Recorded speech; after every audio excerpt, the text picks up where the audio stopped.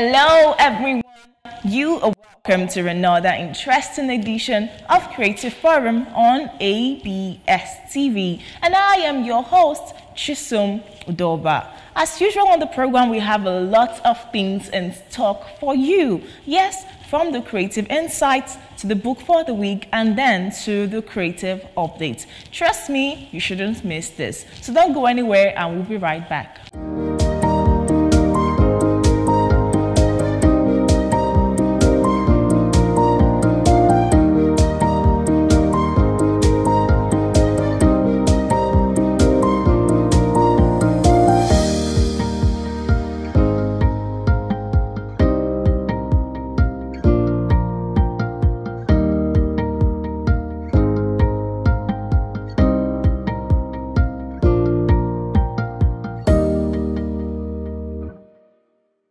Yeah, you're welcome back from that short break, and now it's time for us to introduce our guest to you. I'm sure you can bet I'm so excited, yes, because we have someone really special in the studio. I have with me in the studio here Amara Okafor, aka Paint Diva, the Paint Diva Nigeria. You're welcome to the studio, Amara. Thank you. Wow, your name Paint Diva NG. How did you come about the name? Okay, I'm a diva. Sure. So because I'm into painting, so it's Paint Diva. Wow. And I'm a Nigerian, so it's Paint Diva Nigeria. Well, that's really creative. So our topic for today is painting as a form of creative art. Can you tell us what is painting, like in the layman's words, the way people understand it easily? What's this painting? What's it really about? Okay, painting is an art of applying pigment or colors or anything on a solid surface. So for you to have a color or any liquid stuff and you're applying it on a solid surface, it's painting. Okay, so is painting a form of creative art? Sure. Okay, what are the technicalities involved? Are there things that will make it creative or make it not creative? You know, creativity it's inborn. It's something you come to the world with. It's not something you learn or something you buy somewhere. So for you to compare painting and creativity, as a painter and you're a creative painter, there is no particular skill or method that you say this is the skill, this is the way to be a creative painter. It has to be inbuilt. Creativity in painting is you trying to, on a solid surface or in a canvas, anything plain, applying ideas or anything you have in your mind on that solid surface, just like playing with colors. Close your eyes, okay, this is the surface and this is what I want to do, and then you close your eyes, okay, I have an idea, and then you use colors and with your brushes and your rollers and then do what you want. This sounds very easy. So does it mean that anybody can be a painter, or do you have to go through the training? You have to go through the rigorous training. I don't know if it's so rigorous, but do you have to go through the training, or you can just be a painter if you want to be? You can't just be a painter if you want to be. You can paint. But as a professional, you have to go through training. You have to know color language. You have to know color combination. You have to know what color to use at what time. You have to know what color to use for what weather. So for you to be a professional painter, you have to go through training. But as a creative painter, you have to be creative. It has to be inside of you. Wow.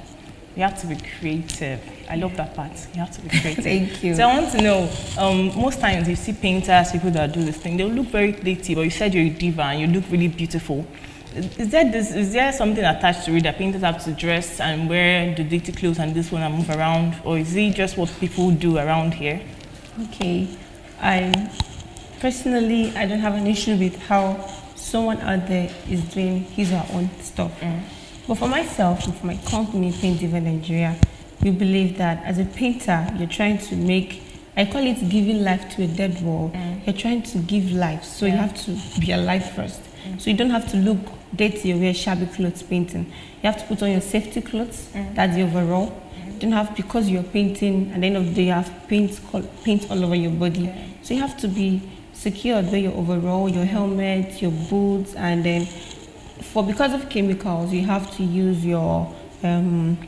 Your mask. So they can filter the chemicals and everything. So you have to be secured. Not because of a painter, you expose yourself to chemicals and then stuff around the environment. Oh, because your life is important first, Yes, right? sure, Exactly. sure. Well, you have been listening to Amara Okafor, Paint Diva NG. Well, we'll go on a short break now, but when we return, we're going to go deeper into this. So don't go anywhere, I'll be right back.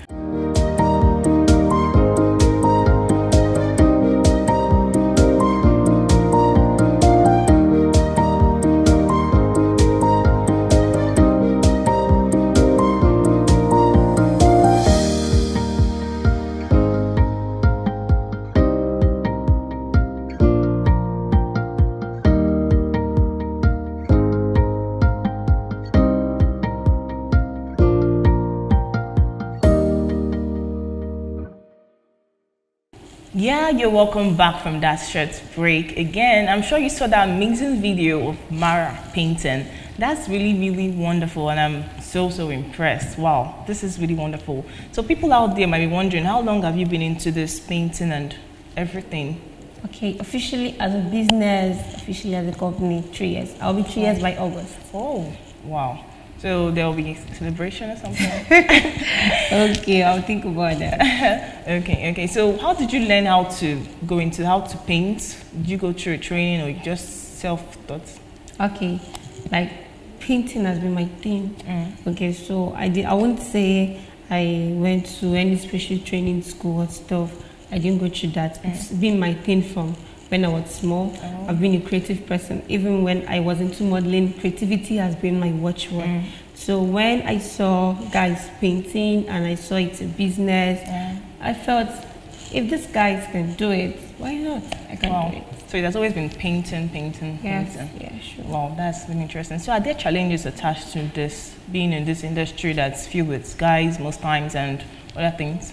You know, in life, if I don't know if I should speak Igbo, but in Igbo they said that is odis your umaka.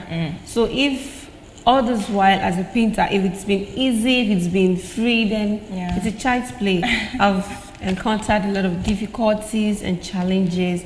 That's because nothing good comes easy. That's true. Yeah. That's true. So what's your drive? What keeps you going despite every challenge, every issue? What keeps you going? Okay, as a young girl, I believe that God brought me to this world for a purpose.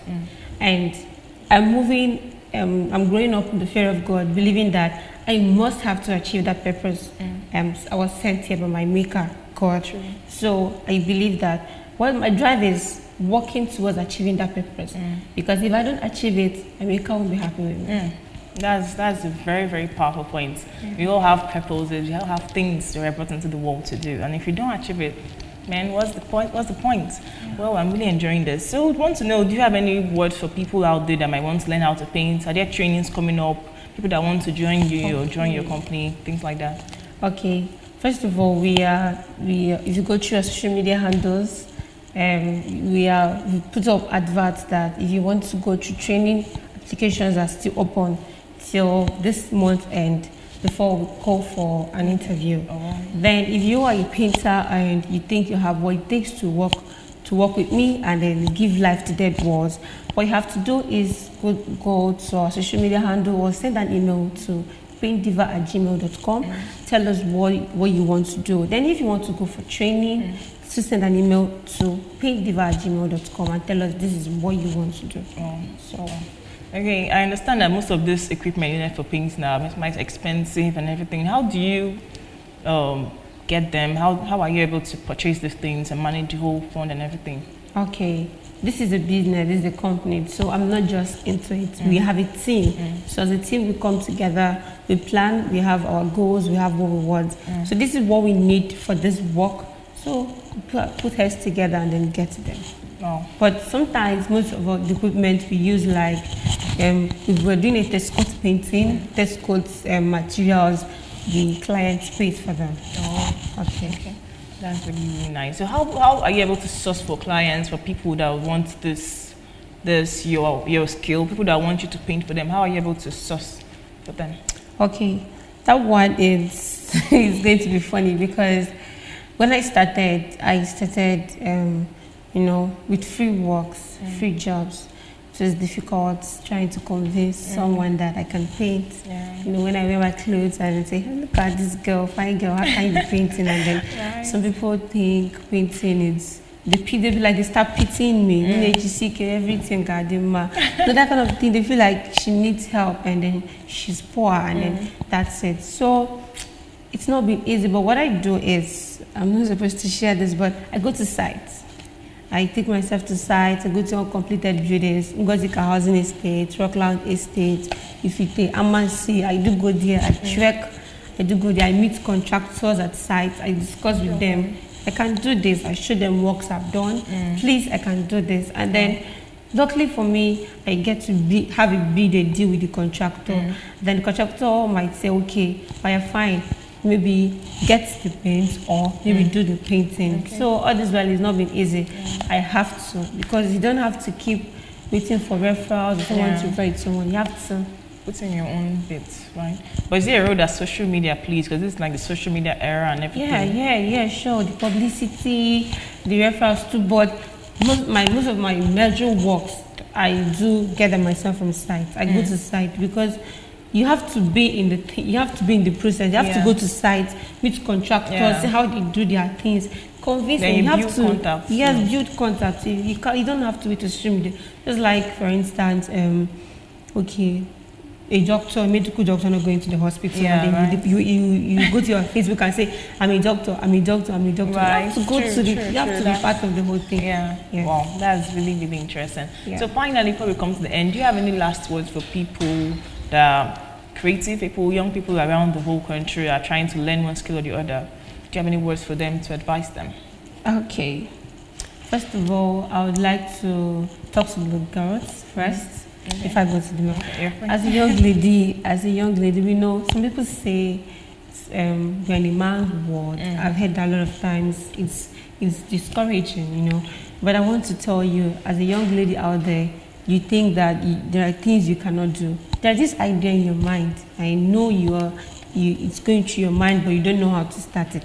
You think that maybe someone else is doing it, so there is no need. There is competition in the world or something.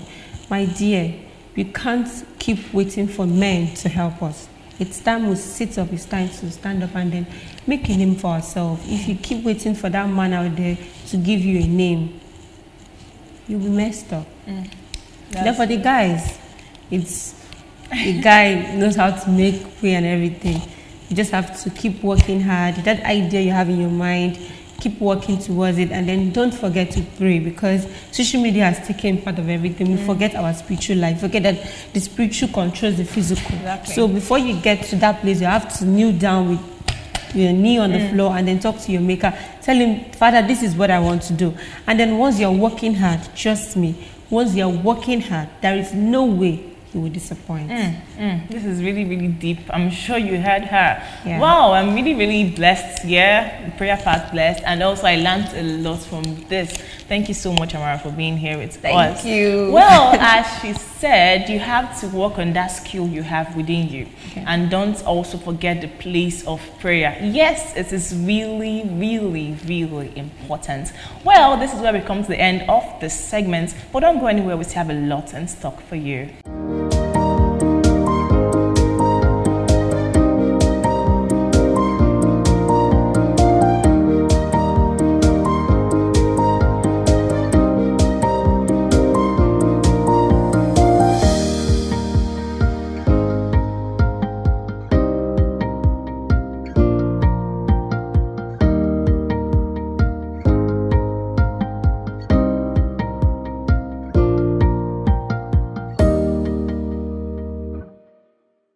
Anybody that is into painting in form of art, it is a handwork as well. So people that are into it to be encouraged. Painting is a form of art that should be encouraged in Nigeria. Painting is something that is very creative in nature. It's a very creative job. So I think I should encourage our youth to go into that. It's very, very lucrative. If it's my younger sister going for it, I will advise her to go because that is her choice. These days, parents of now, these days want their children to do what really other people are doing. It's not like doing what other people are doing. You doing what you feel like doing, what you know you do best.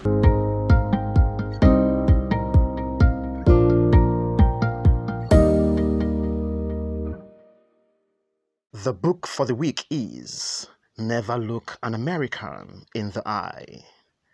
This is a book published by Oke Ndibe, a Nigerian writer who is based in America. The book is a memoir of the writer's life, his immigrant tales. The title of the book came from an advice he received from an uncle as he prepared to leave for America in 1988 to edit Chinua Achebe's new magazine, African Commentary. His uncle said to him, "Americans can't stand any stranger looking them in the face. They take it as an insult. It is something they don't forgive, and every American carries a gun. If they catch you, a stranger, looking at them in the face, they will shoot." Oke Ndibe had to break out of this stereotype and lots of others. Just as Oke Ndibe came to America with misconceptions about the country, he also chronicled the numerous misunderstandings Americans hold about Africans. Never Look an American in the Eye is one interesting book you should read. So, if you haven't read it yet, go get it.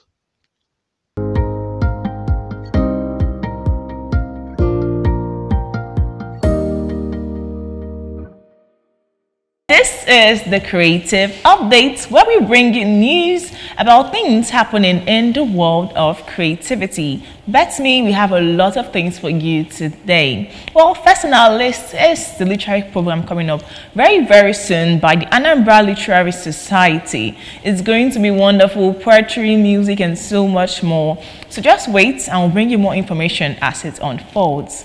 Well, second on our list is the Writers' Fellowship by the Johannesburg Institute of African Studies in South Africa. So if you're a writer, just go straight to their website and register for this. It's going to be really, really wonderful. Well, next on our list is the Writers' Residency in Burkina Faso. Yes, you can register for this from any part of Nigeria and any part of the world too. It's going to be wonderful, a place to write, learn how to write, meet other writers too. So just register for this and you are going to thank me later. Yeah, and finally is the Abuja Literary Society Festival 2019. It's going to be coming up on the 11th to the 13th of July 2019, and it's going to be really, really wonderful. Poetry, drama, music, art, and so much more. I can't list everything. There'll be a poetry slam, there'll be dance workshop, and so many things. Trust me, you can't miss this if you're a lover of art. So just get prepared and register for this too. You're going to thank me later, trust me. And this is where we come to the end of this program. But don't forget to follow us on Facebook at ABS Video TV. Like this video, share with your friends, and leave your comments, and we are going to get back to you. Well, I am still your host, Chisum Udoba. Goodbye till we see you next time.